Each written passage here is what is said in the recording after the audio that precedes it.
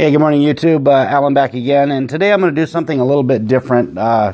This is going to be kind of a compilation video of a couple of different topics that I want to touch on, and I want to kind of start it off with mini spinners or micro spinners. What is a micro spinner? You know, what do you consider a micro spinner? To me, I think anything that has a spin diameter less than 2 inches kind of falls under that mini or micro spinner version. I do have one here that is just about 2 inches, and this is the Thai EDC tri-spinner. It's an Amazon spinner, a very nice Amazon spinner, by the way. And these are, I don't know, I guess it's left up to a matter of interpretation by the user what is considered a micro or mini spinner. I think these are all pretty small, with the Thai EDC being the biggest one that I have here. But pretty much the characteristics are all the same. They're small, they're pocketable. For the most part, they're quiet. My Vorso flat top clone definitely is not the quietest spinner that I own. Actually, this is probably not even one of my favorites, actually, of all the ones that I have. I was basically kind of disappointed with it from the beginning, but if you've seen my video on that, you'll kind of see why. I kind of explain a little bit further, but I can appreciate a nice micro spinner. I do have another one that's on its way from Stealth Spinners. It is the micro Aventador spinner, and it is on its way, so I'll be doing a review on that one here before too long. But micro spinners they do have their place in the spinner community. I love these. I think they're great. They're stealthy. They're perfect for me when I use them at work. This Fidget HQ Zen-Tri Mini is one of my favorites. It's a beautiful spinner. It has a nice quiet bearing. It is very, very stealthy, small, easily hidden in your pocket. It is just a very, very nice piece of work. Of course, the VC EDC Micro Triton V2. This is probably has to be my very favorite micro spinner, just because what they've done with the proportions of the spinner in comparison to the full size. They've shrunk everything down, including the bearing, whereas most of the micro spinners will keep at least an R188 bearing in it. The Micro Triton went down to a much, much smaller bearing. It is the R166, and it is a puny little thing with a nice has a nice retention ring, so you can pull it out and change it out if you need to, or clean it, or, you know, maintain your spinner. So this is definitely my favorite. All of them are good in their own way. I just enjoy the Micro Triton the most. It does also have the best table spin time of any of these micro spinners. And of course, all of these I've done review videos on. You can go back and check those out. Very nice spinners, all very, very good spinners, and I definitely recommend these to anybody that wants a good micro spinner. These are all good in their own way. The Vorso flat top, like I said, the clone, I just had too many issues with it. It's too much of a headache, and that of all the ones that you see pictured here, this is probably the one I would not recommend. If you can get an original Vorso flat top, more power to you. They're tough to come by from what I hear, and they're also quite expensive. So, yeah, that's a real quick rant on the world of the micro spinner. They do have their place in the spinner community. I recommend them. I love them. I'll be getting more as you know, as the budget warrants. So, definitely look forward to reviews in the future on more micro spinners. So stay tuned, and we're going to move right on to the next topic. All right, next on my agenda today, I want to talk a little bit about Amazon spinners. As you know, earlier this year when spinners really took off and just started just snowballing in popularity. Amazon was a real big part of that. And over the time that I've been doing spinner reviews, which has been a few months now, a lot of the spinners that I picked up, I did pick up from Amazon. I didn't get a whole lot from the other companies out there, Fidget HQ, Spinetic, VCEDC, Zero Feud, and those type of vendors. I did get a lot of my spinners from Amazon, and a lot of them today are still some of my favorite spinners. You know, you've got the Infinite Spin by Vertical Vitality, still one of my favorite spinners. A very, very nice spinner, a little large, but it is a beautiful spinner. Definitely, I think this is a staple for any spinner collection for sure. It is a very, very popular spinner. A lot of good reviews. I absolutely love it. So, and this is an Amazon spinner, and that is what Amazon helped do with the spinner community, is they put out some very, very nice spinners.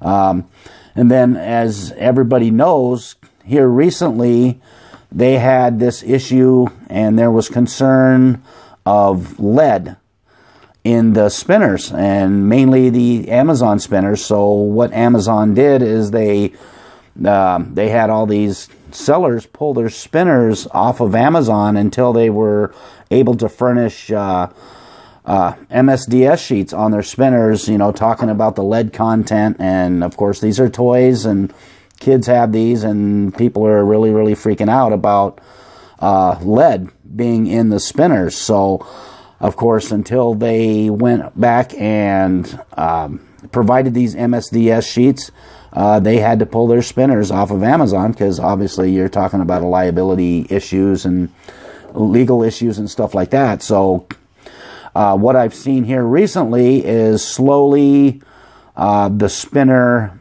availability, if you will, has really started to grow back again on Amazon. And a lot of these spinners that are so very, very popular and getting a lot of sales on Amazon are making their way back.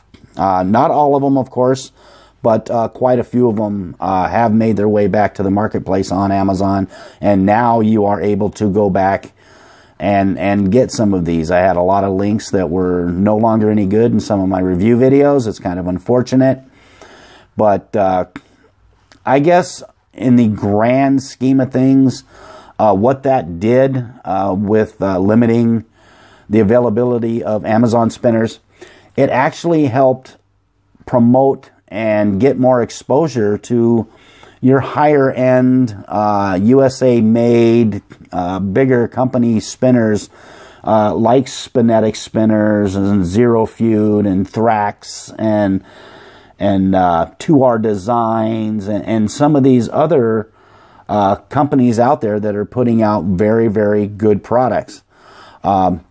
So I guess it's kind of a win-win, because now that the exposure is out there for the those companies that I mentioned, One Drop also included in that, is, you know, everybody wins. Those companies now got exposure, and I'm sure their sales have increased, although there has been a decline in, I think, in the spinner popularity. There are still companies out there that are doing very, very well. Some of these spinners are really drawing quite the price tag on some of these spinners that are getting harder and harder to find.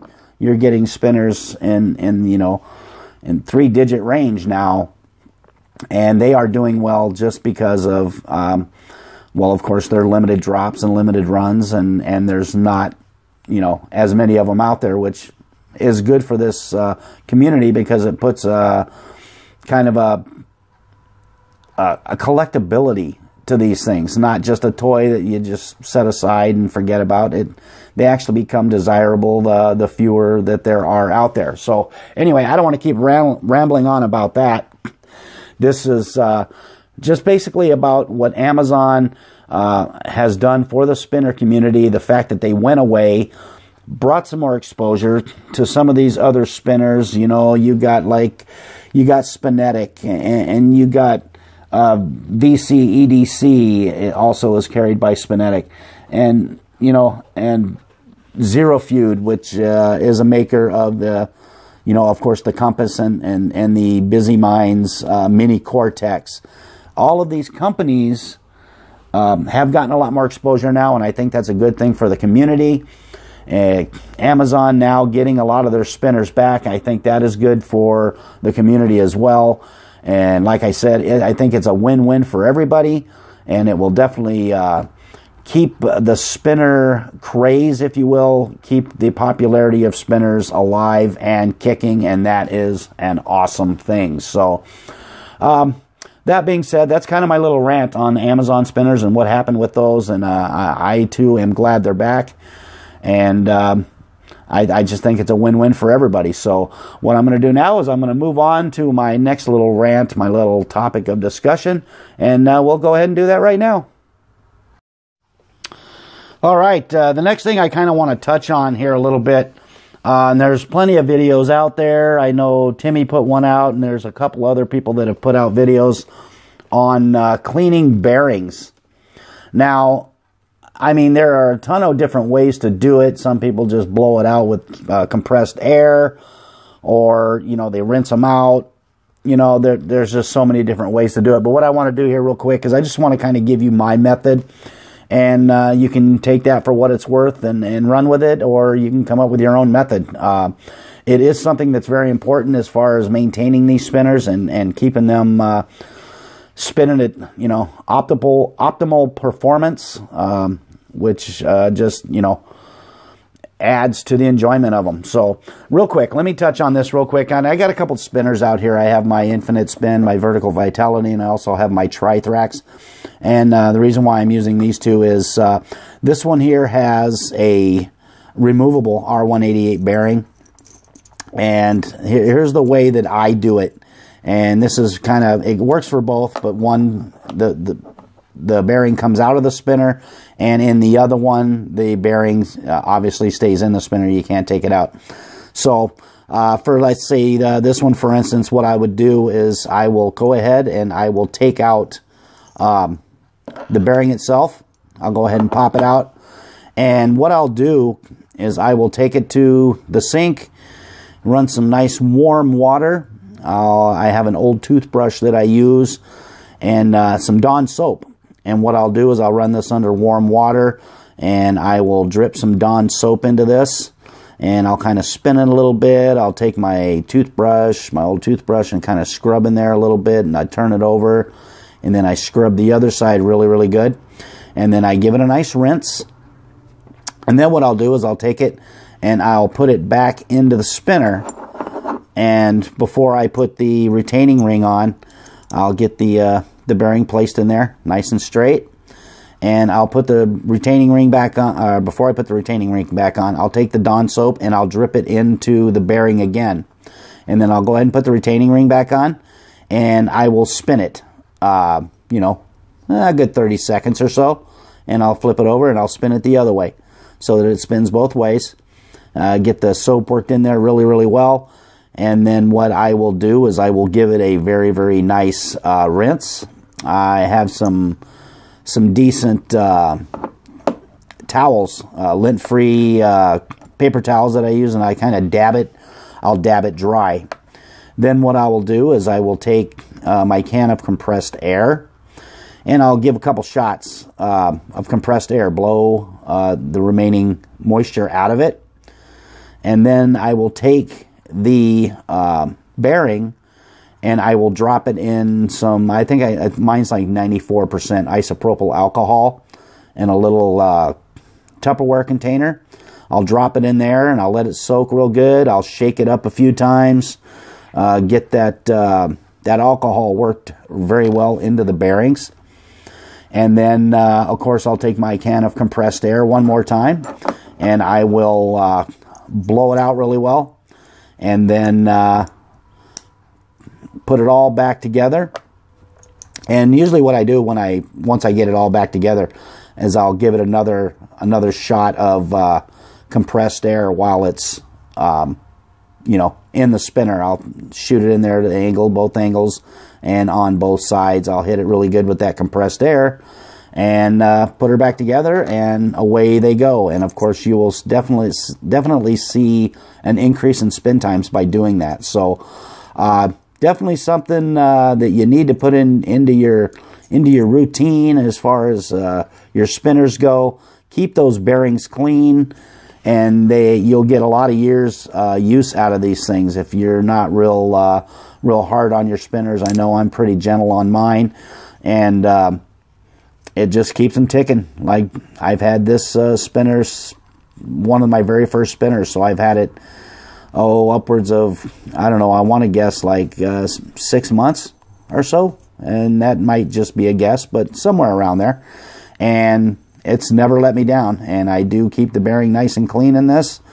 And same with the, you know, all of my spinners. I do routinely take them out and clean the bearings out.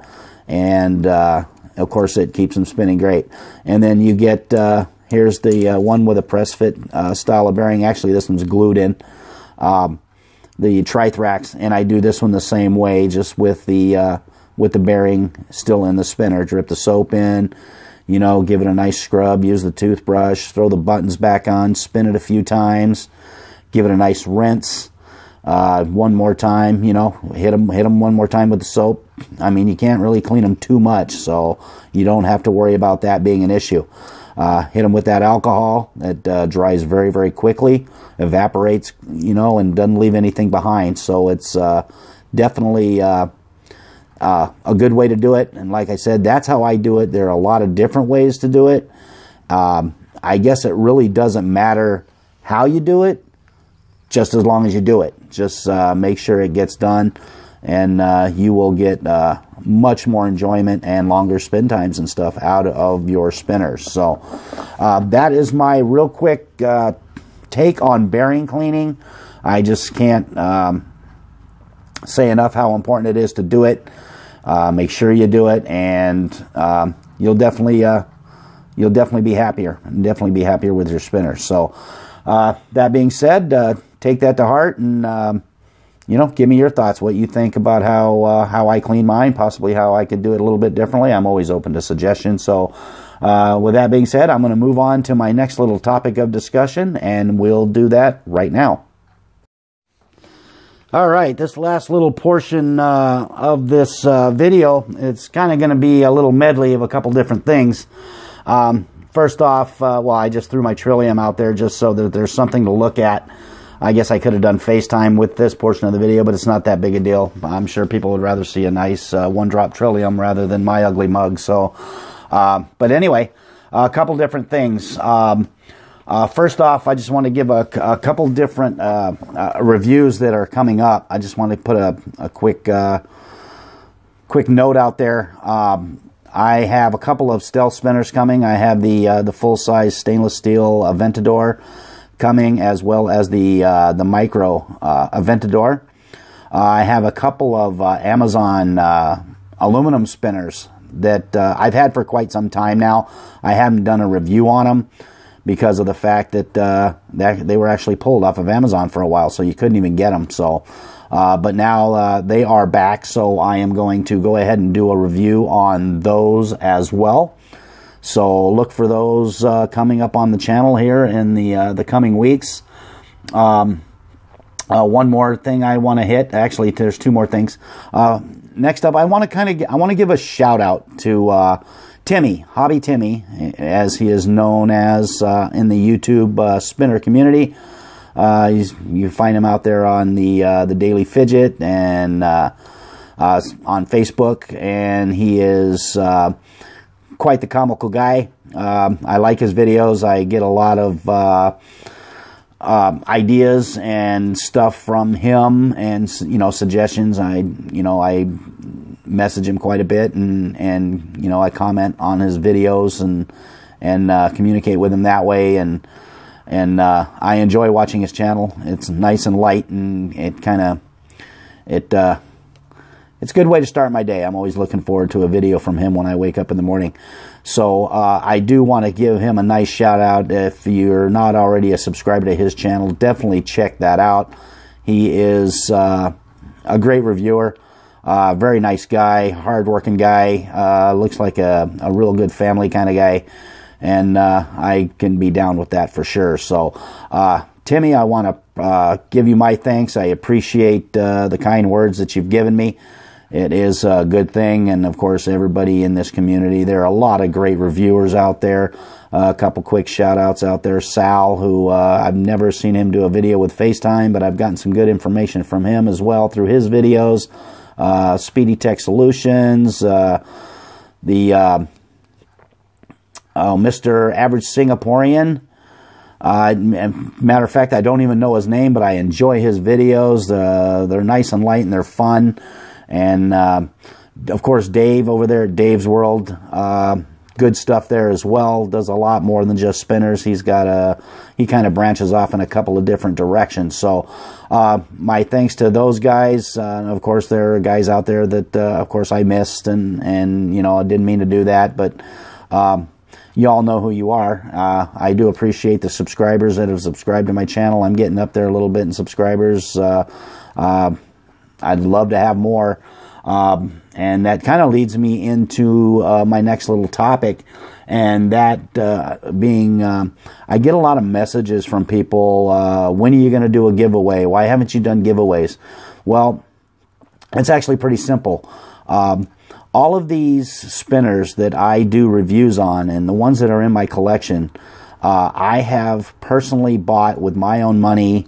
I've gone to work and done the research and bought these, and I have not gotten any free merchandise, spinners, or anything from anybody to review.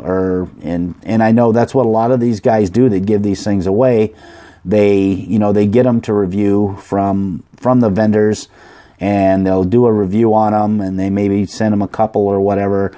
One for them to keep, and then they end up giving one away, it's great for the community because it keeps people involved, and it gets more people interested, and I think that is a good thing. But you know, everybody has different financial situations and budgets, and you know, and so on and so forth. And to me, it's about I collect these. Not only do I review them, but I enjoy them. I collect them. I use them. And I do take great pride in my collection, and I also take great pride knowing that I purchased each and every one of them. And so all of the reviews that I'm going to give you on these spinners are very, very honest reviews. I'm not being paid by anybody to do them, and I'm not being given any free spinners or anything like that. So, you know, that I hope that kind of clears it up, why that I do not do giveaways. I would love to do giveaways. I'm looking forward to doing giveaways, and I'm guessing eventually my collection's going to get to the point where it's a little bit overwhelming. The wife is already, you know, starting to freak a little bit because of the fact that, you know, I have so many of these, and probably should thin out the collection, and maybe at some point I will do that. I will, you know, thin my collection out and get rid of some of these, and that's how I will get rid of them. I will not throw them on eBay or do anything like that. I will give them away to subscribers through my channel. So I hope that kind of, you know, gives you an insight as to why I don't just give spinners away. I did see one video out there. I believe it was Dave's World. He had like 20 of the Angry Wolf spinners, and I'm guessing he didn't go out and buy all those, but he did give all of those away. And like I said before, that's a good thing. If you can give these things away and get other people involved and promote the industry and promote the hobby, that I think is a great thing. So hopefully that's something I'll be able to do here in the future. As of right now, like I said, I am still purchasing all of my spinners. I haven't had anybody reach out to me from any of the vendors asking me to do any reviews for them. So I'm sure if and when that happens, I will be doing some giveaways myself. So that is pretty much going to wrap up this video. I know it's been long and long-winded, and I'm sorry to keep you watching for so long, but those are my thoughts on the different topics today. I appreciate you hanging out with me today. Do me a favor, click the like button down below. If you would be so kind, there'll also be a subscription button up in the corner. Be sure to hit that if you haven't already. And a couple other videos on this side to watch as well. So once again, I want to thank you for hanging out with me today. Do me a favor. Keep calm. Spin on. Peace.